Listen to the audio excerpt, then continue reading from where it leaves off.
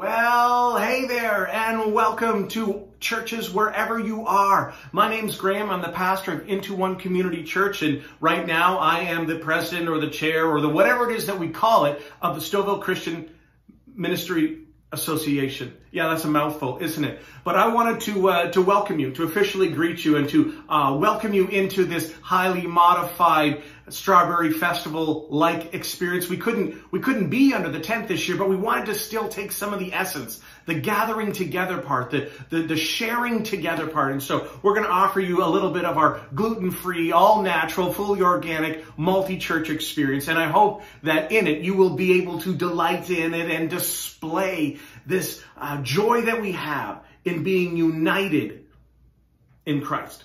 Not working towards unity, but we've already been united by the Holy Spirit of Jesus. We are united. May we recognize our unity. May we live it out well.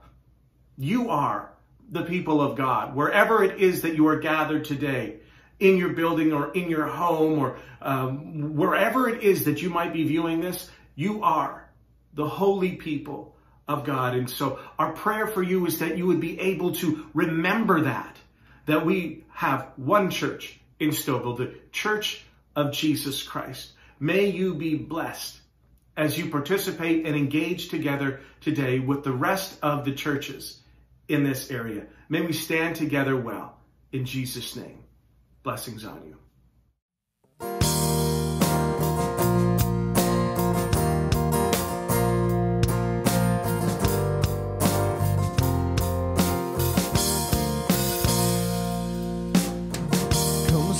Your truth, Lord, your truth I see. I'll trust your words, not what I see. Grant me your blessing, your grace this day. Yet not my will, but yours I pray. May thy will be done.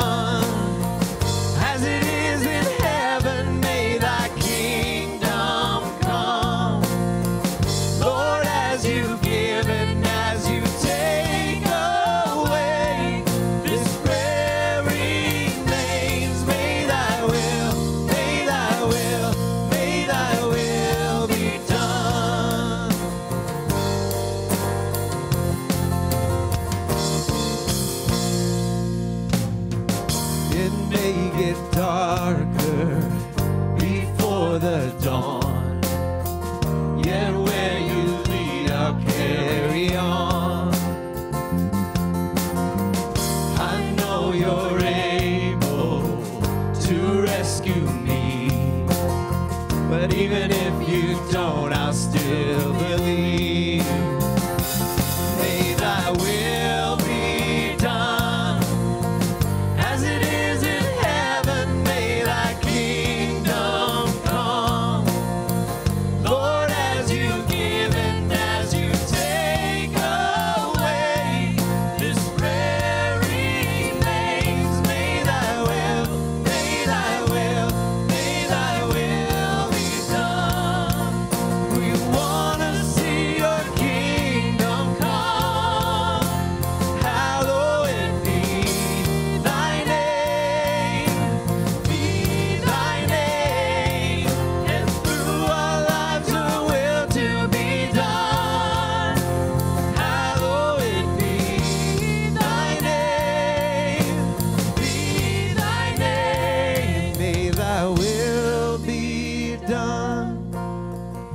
as it is in heaven. May thy kingdom come. Lord, as you give and as you take away, this prayer remains. May thy will, may thy will, may thy will be done. May thy will be done. As it is in heaven, may thy kingdom come. Lord, as you give and as you take away, this prayer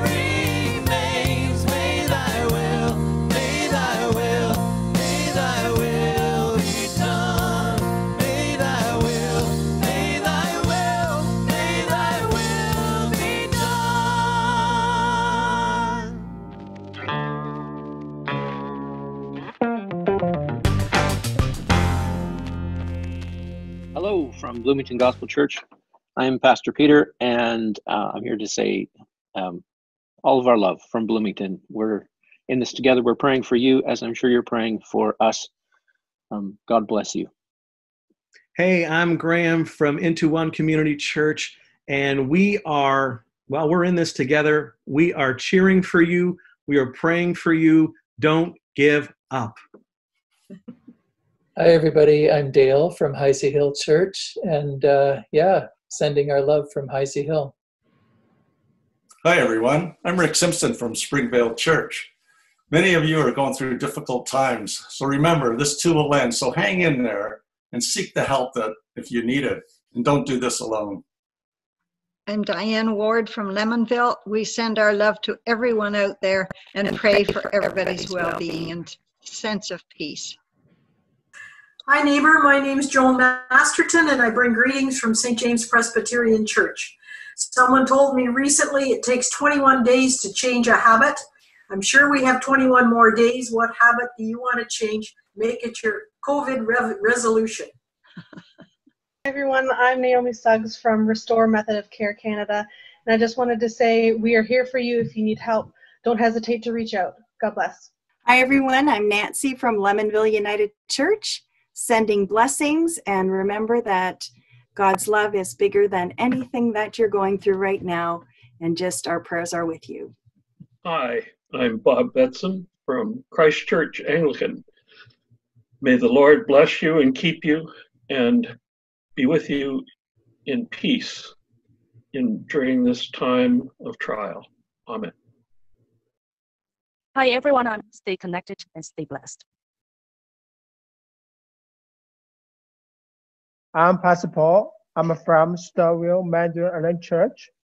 My church is a new plant church, and still a lot of people to know God and believe in God. Thank you very much.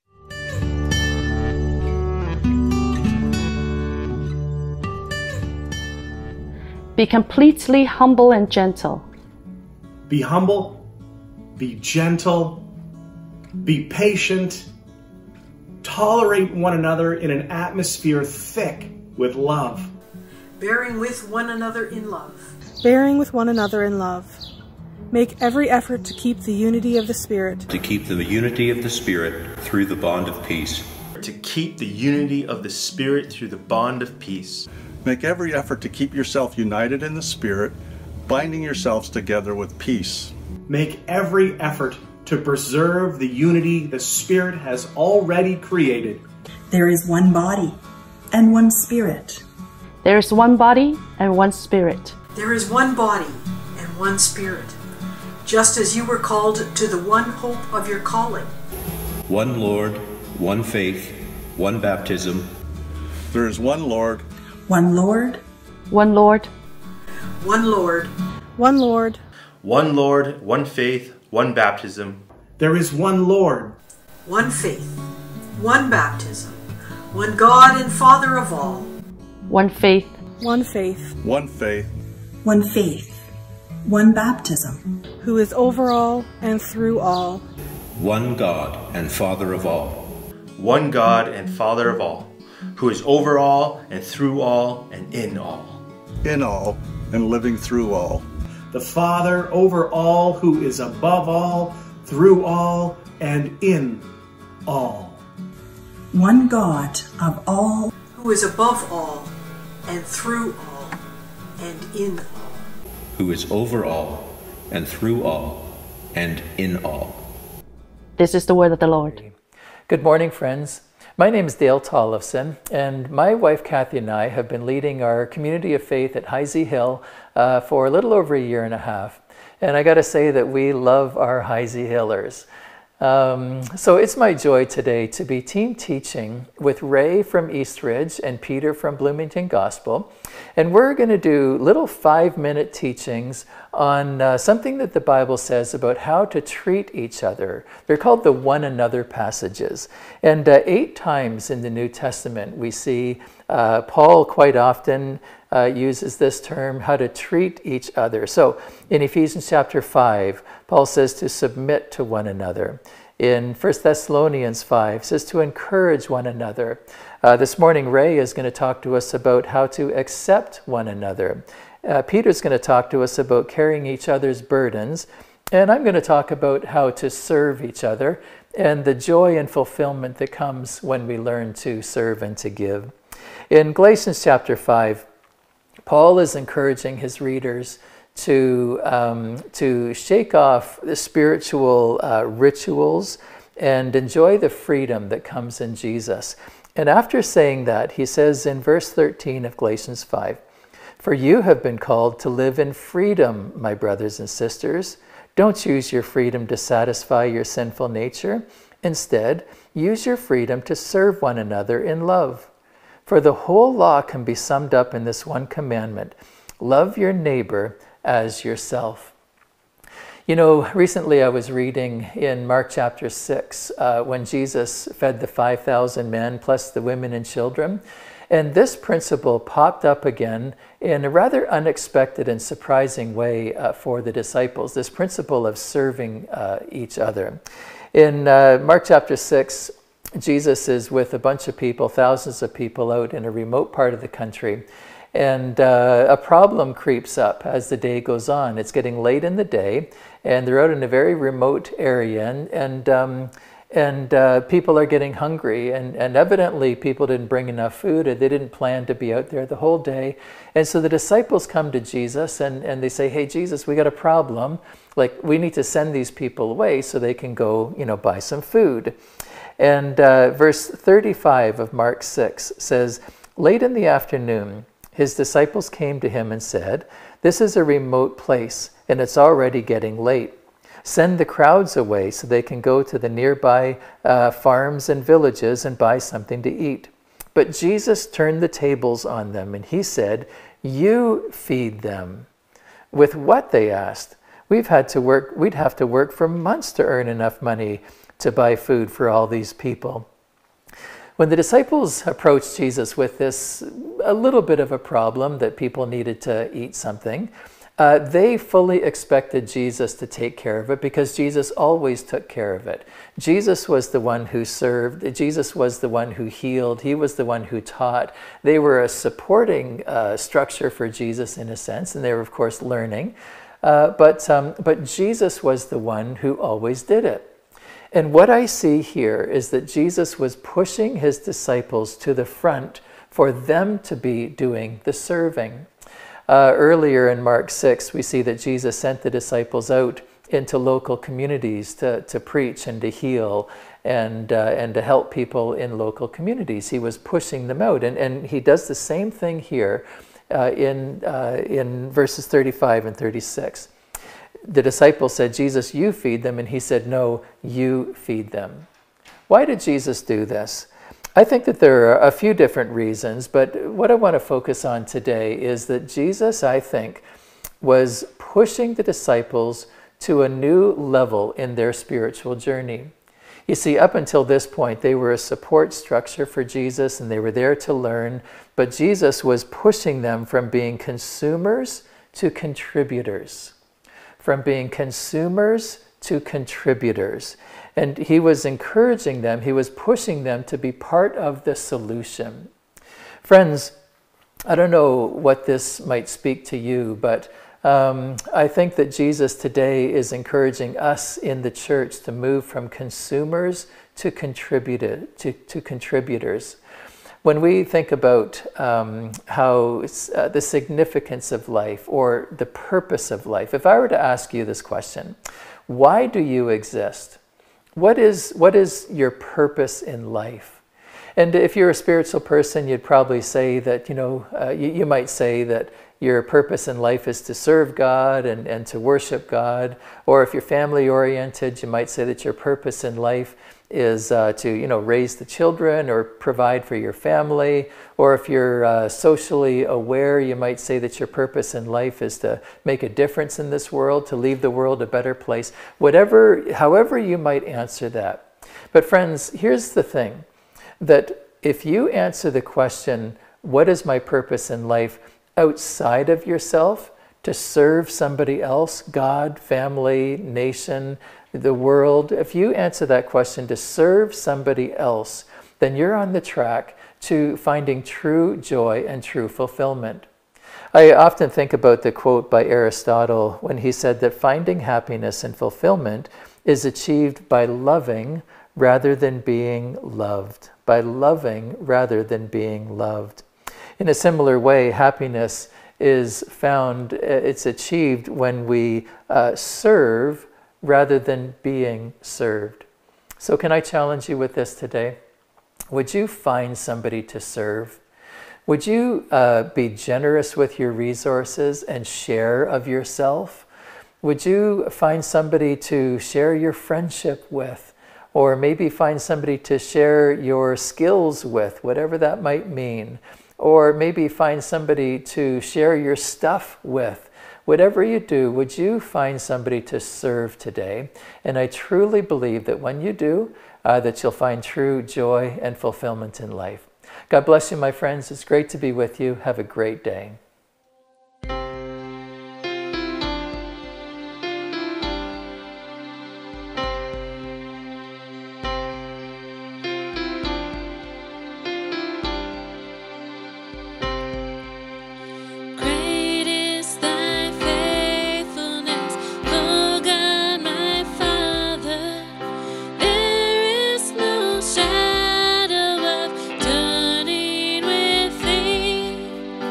That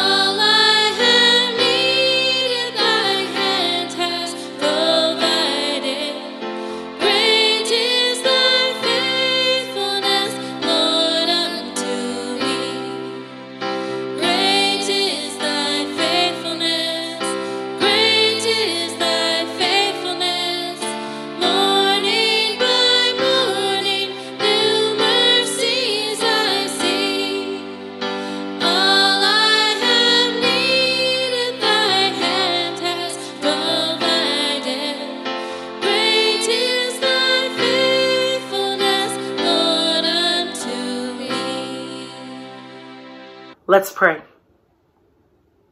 Heavenly Father, you are the Almighty God, and we acknowledge your reign and sovereignty over our town, Churches of Stouffville. During this pandemic, we've seen and have experienced many challenges that we would never have imagined. People have lost family members due to COVID-19, and some have lost loved ones due to other issues, and were not able to attend funerals or hug each other for comfort. We pray your love to be the comfort and peace they need as they continue to mourn. Some have experienced loss of jobs, their businesses closing, and or financial hardship. We seek wisdom as to how to navigate our lives during these uncertain times, and for your provision to supply all of our needs. We pray the church would be a beacon of light and be a great example of taking care of one another and loving each other, no matter your ethnicity, race, religion. May the body of Christ stand strong, united on Jesus Christ, our cornerstone, as we be the church you called us to be. We pray for continued blessings upon our church fellowships as we figure out new ways to have services and invest in our people in the months ahead. We know you already knew what 2020 would look like, and we also know you hold our future. All your promises are true, and your word says, if God is for us, who can be against us? We commit every church and all the dear people of Churches of Stouffville into your ever-loving hands. In Jesus' name we pray. Amen. Hi, my name is Naomi Suggs, and I am the care coordinator for Restore Canada here in Stouffville. It's a local charity that is currently partnering with the churches that belong to the Stouffville Ministerial, and I just wanted to take a few minutes to introduce myself and tell you a little bit about what Restore does. I've been working with Restore for about 5 years now, and we are here to help those in your community who are in distress. We have a hotline set up so that people can reach out to us when they're in some sort of distress, whether it be financial, emotional, they need housing, they need a job, just they find themselves in a situation that they can't figure out how to get themselves out of. And that's why we're here. And so they will call us, we'll reach out back to them, and then we'll pair them up with a care planner that's a volunteer from one of your local churches. And that care planner will meet with them, discuss their situation, and help them find a way forward through the distress that they are experiencing. And I just wanted to share a quick story with you. We recently had someone give us a call right at the beginning of when COVID was starting, and she was experiencing a little bit of financial distress because of COVID. Government benefits hadn't kicked in at that point. We didn't know that there was or what was coming from the government. So she, as a self-employed person, wasn't able to find the work that she was previously doing because of all the closures. So she was experiencing a little bit of financial distress.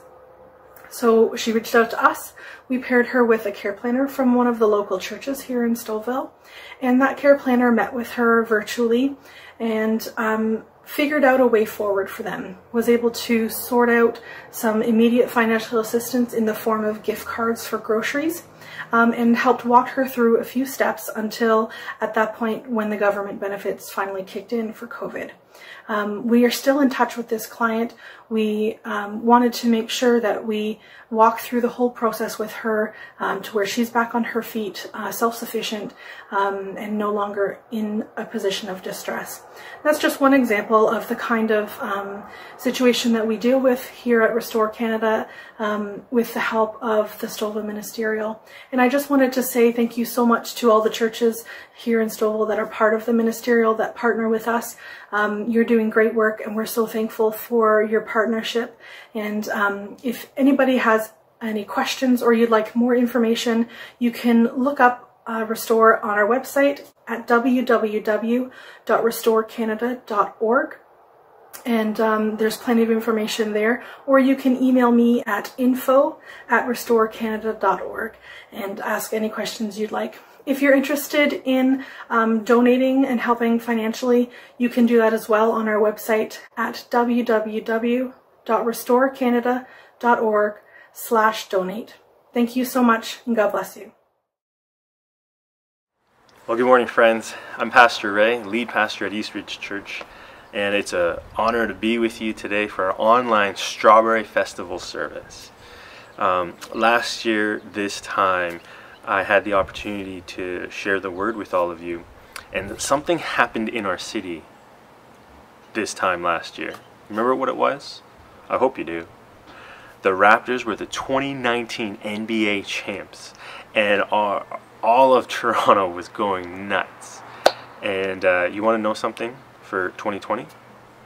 The Raptors are still the reigning champs. All right. But that being said, there was a phrase going around during that time, and everyone was saying, "We the North, we the North." And I remember from the stage I told you, hey, we got to change that. We got to say, "We the church, folks." And you know what? That still rings true today. We are the church, and we stand stronger and better together than apart.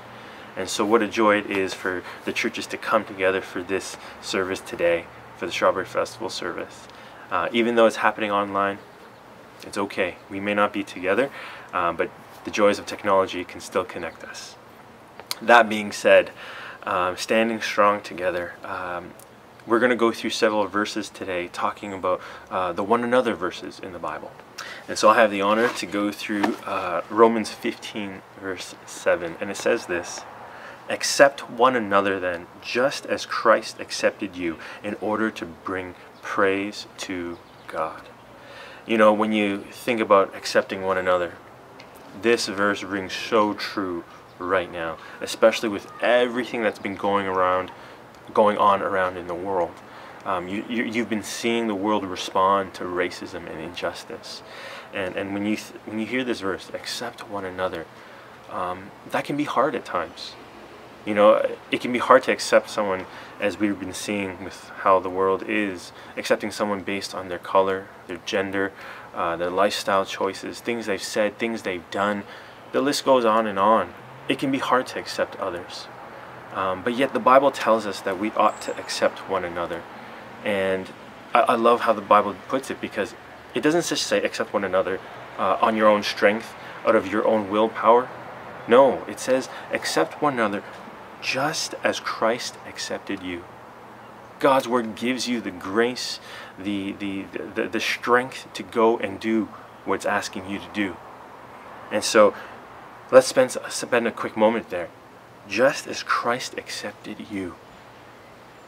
Wow, when you think about what Christ has done. Earlier in the book of Romans, Romans 5 verse 8, maybe it's a familiar verse to you, and it says, Paul writes this: "But God demonstrates his own love toward us, in that while we were still sinners, Christ died for us." Hear that for a moment. Even when we are at our ugliest, at our filthiest, at our lowest points, Christ still died for you and I. And if Christ could do that, even at our dirtiest moments, at our filthiest times, having nothing to do with what we've done, no matter how good we were or how things that we've said, there's just no way for us to earn and be perfect in his sight. But yet he still loved us enough to go on the cross. And so he died for us because of his love for you and I. And in turn, I associate acceptance with love. And so when we go back to the verse, accept one another as Christ has accepted you. When you see that he accepted you, that's what gives you the strength to accept others. And here's one more thing. The people that you find hard to accept, think about it this way. Christ also accepted them. Christ also died for them. Christ also loves them. Yes, we may not approve of everyone's choices and things that they've said or done, but our job is not to judge. That's his job. Our job is to love. That's what we're called to do as believers, as the church. And so when we go forth and love people, listen, we can love people into wholeness. So let's accept people for who they are, as they are, because that is what the churches ought to be known for. Okay? So I'm going to end off there and just let you know, similar to what Jesus said himself during the Last Supper. He said to his disciples, I give you a new commandment. Love one another as I have loved you. It's no longer just love your neighbor anymore. Those are people in close proximity. It's love one another. I believe he thought of us in the future. Love everyone the way that I have loved you. And how did he do it? By laying down his life, by sacrificing. That's real love. That's the God kind of love. And so let's show that through our words and our actions to those around us in our church, in our town, and beyond. Let's be the church and let's stand together. Amen. The Lord bless you and keep you and protect you this week. May he shower his favor on you and give you his shalom peace. God bless you.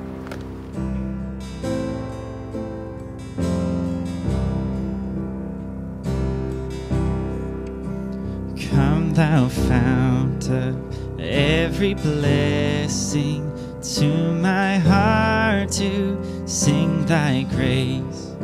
Streams of mercy never ceasing, call for songs of loudest praise. And teach me some melodious sonnet, sung by flaming tongues above. Praise the mount I'm fixed upon it, the mount of thy redeeming love. Let's sing, here I raise my Ebenezer, hither by thy help I come, and I hope by thy good pleasure safely to arrive at home. Jesus saw me when a stranger, wandering from the fold of God. He to rescue me from danger interpose his precious blood. Let's sing out, how your kindness, and how your kindness yet pursues me, how your mercy never fails me, until the day that death shall loose me. I will sing, oh, I will sing.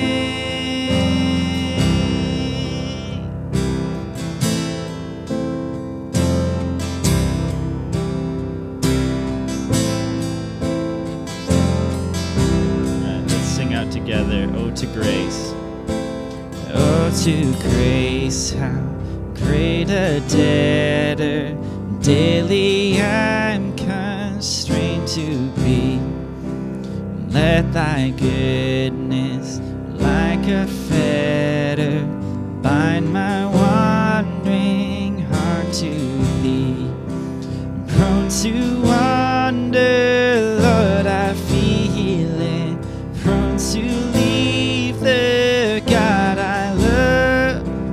Here's my heart, Lord, take and seal it for thy courts above. How your kindness yet pursues me, how your mercy never fails me, until the day that death shall loose me. I will sing, oh, I will sing, how your kindness yet pursues me, how your mercy never fails me, till the day that death shall loose me. I will sing, oh, I will sing, until the day that death shall loose me. I will sing, oh, I will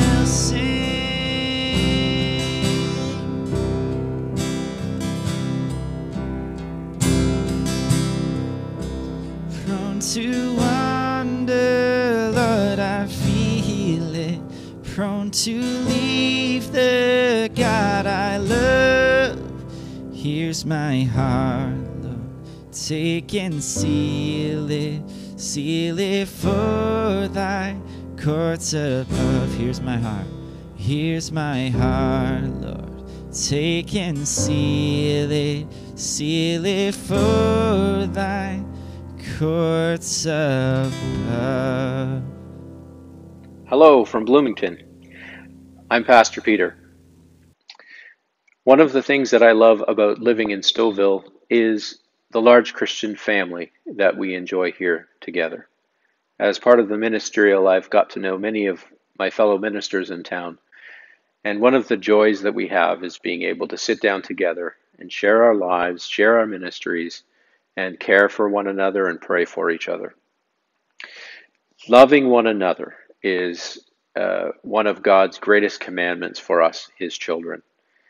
In this family, God says, we care for each other. In Galatians chapter 6, verse 2, we find one of the one another commandments. Here we see, bear one another's burdens, and so fulfill the law of Christ. Bear one another's burdens. Sometimes our struggles, our cares, our needs feel like this great burden, this great pack, this baggage, this luggage that we are struggling to carry on our own. We feel overwhelmed. We feel we don't have enough strength. But we don't have to do it alone. We have a loving Heavenly Father who cares very much about us and is able to help us, but we're also part of his family. And God has instructed us to care for one another and to bear one another's burdens. But what does that look like? What are we talking about here? What are these burdens? Well, I have in mind 3 types of burdens and ways in which we can respond to those burdens. So let me run through those really quickly. The first is burdens of practical need, circumstantial burdens, if you will. In Matthew chapter 25, Jesus is telling a parable. He's telling a story. He's giving an illustration of what it will be like one day when we stand before him. He says there will be 2 kinds of people there. People who are righteous, people who are like me and who follow after me, and people who are unrighteous. And the hallmark of the righteous person is in this story that Jesus is telling, is that they care for others. In fact, the way Jesus tells it, they're caring for him. Let me read some of those verses from Matthew chapter 25. Jesus says, "For I was hungry and you gave me food. I was thirsty and you gave me drink. I was a stranger and you welcomed me. I was naked and you clothed me. I was sick and you visited me. I was in prison and you came to me." Then the righteous will answer him, saying, "Lord, when did we see you hungry and feed you, or thirsty and give you drink? When did we see you a stranger and welcome you, or naked and clothe you? And when did we see you sick or in prison and visit you?" The king will answer, "Truly I say to you, as you did to one of the least of these my brothers, you did for me." Practical needs need meeting. Sometimes the burdens that we carry are the kinds of burdens that someone else can come and lift for us, put on their shoulder for a while, or take it off our shoulders altogether. Sometimes the burdens that we carry, we don't have to carry. Someone else can carry them, someone who's more able to carry them. That's one kind of burden. Circumstance, need, practical things that we can do for each other to meet the burden, to lift the burden, to relieve someone of the burden. But then there's another type of burden, and I think an example of this would be burdens of relationship. Sometimes people are hurting. The burden that they have is a hurt over a loss. Sometimes grief is a burden. sometimes heartache or heartbreak over a fractured relationship, or worrying about a loved one or a child or a parent. Those are burdens that we can't relieve, we can't just answer, we can't solve. But those are burdens that we can come alongside and care for the person who is carrying the burden. In Romans chapter 12, verse 15, we read, "Rejoice with those who rejoice, and weep with those who weep." Coming alongside someone and sharing in their burden. And sometimes we're not removing it or lifting it. Sometimes we're helping to carry the person who is shouldering that burden themselves. Sometimes we're coming alongside to be the caring presence, the loving friend, to offer support for the person who's shouldering the burden themselves. And the third type of burden that comes to mind is one where we can't be there. We can't care for the person in person. Perhaps we don't even know the person. We know of the burden and we know of the struggle. We can't answer it personally. We can't remove the burden, and we can't help the person who's carrying it. But we have a Heavenly Father who can. And so the third way that we can carry one another's burdens or help each other with our burdens is to pray. I think we undervalue prayer. We underestimate its importance. We don't pray enough. Paul understood prayer, and he said in one of his letters, "I urge you, brothers, by our Lord Jesus Christ and by the love of the Spirit, to join me in my struggle by praying to God for me." Do you hear that? Join me in my struggle by praying to God for me. I know you can't be here. I know you can't take the struggle away, but you can pray. Please pray. 3 ways that we can bear one another's burdens. We can lift the burdens sometimes ourselves. We can care for the person who must shoulder the burden, and we can pray. And all of those are ways in which we show the love of Christ, fulfill the law of Christ. What is the law of Christ that verse talks about? Bear one another's burdens and fulfill the law of Christ. Well, a few verses earlier there in Galatians 5:14, we read, "The whole law is fulfilled in one word. You shall love your neighbor as yourself." When we bear each other's burdens by lending a hand, by being a caring friend, or by praying for God's help, we are demonstrating the love of Christ, and we are demonstrating love for our neighbor. And we're following in Christ's footsteps. We're being like our Heavenly Father, God, who is love. We're being like our Savior, Jesus Christ, who bore our burdens. He himself, Jesus Christ, bore our sins in his body on the tree, that we might die to sin and live to righteousness. By his wounds you have been healed. We bore the burden of sin, the guilt of sin, and would have borne the consequence of sin.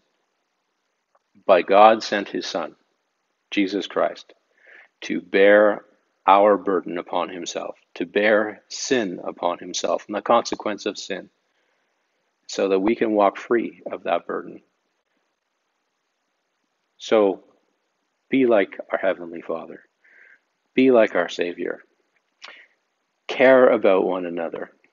Bear one another's burdens and fulfill the law of Christ. What a privilege it is to be part of God's family. God who loves us. What a privilege to learn from him and to become like him and to experience his love in our lives as we care for each other.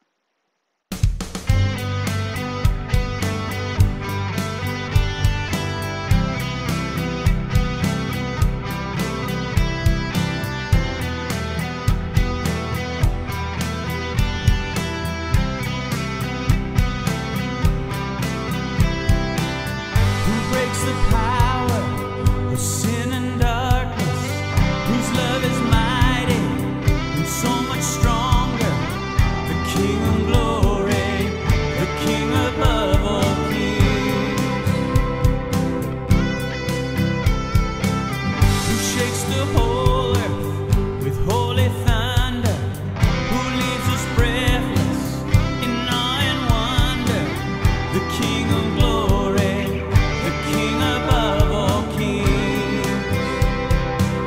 This is amazing grace. This is unfailing love, that you would take my place, that you would bear my cross, you would lay down your life, that I would be set free. Jesus, I sing for all that you've done for me.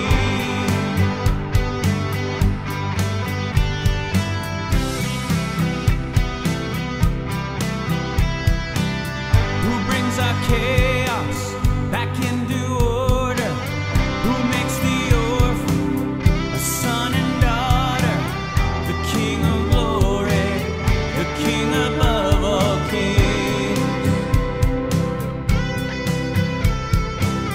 who rules the nations with truth and justice, shines like the sun in all of its brilliance, the King of glory, the King above all kings.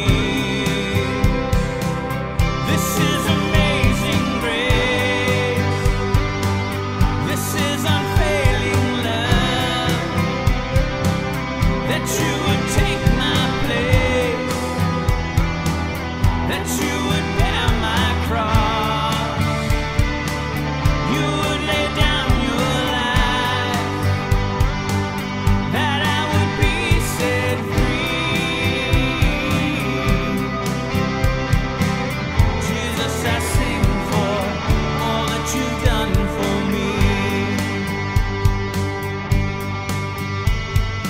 Worthy is the Lamb who was slain, worthy is the King who conquers the grave, worthy is the Lamb who was slain, worthy is the King who conquers the grave, worthy is the Lamb who was slain, worthy is the King who conquers the grave, worthy is the Lamb who was slain, worthy, worthy, worthy.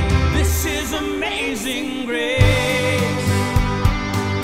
This is unfailing love, that you would take my place, that you would